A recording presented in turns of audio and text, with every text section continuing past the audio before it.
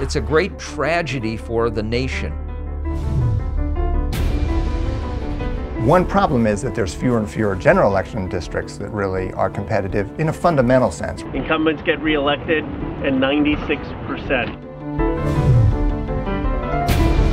We made calls in 87% of races with 100% accuracy. That just shows how locked up most of the House is. It's really only about the primary election. The political safety is at the base. And that explains the lack of compromise that you see in Congress, because there's no incentive when members represent only the like-minded. Nothing being done that would actually move us towards resolution of long-term problems. I want people to work together. That's always been my good luck on that my one role. in Washington. Well, I mean, you have to work at it.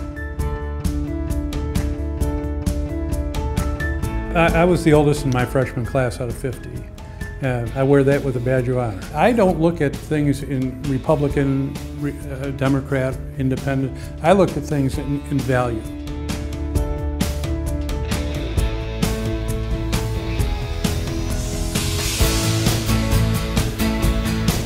You were a guy who was a maverick in the Arizona House and Senate. I mean, you were a Republican, and your own Republican folks didn't think you were conservative enough. Right, and I'm sure there might be some liberals that think I'm not liberal enough. Compromise is a big, big deal. None of us are sworn into office to get reelected. We're sworn into office to help people.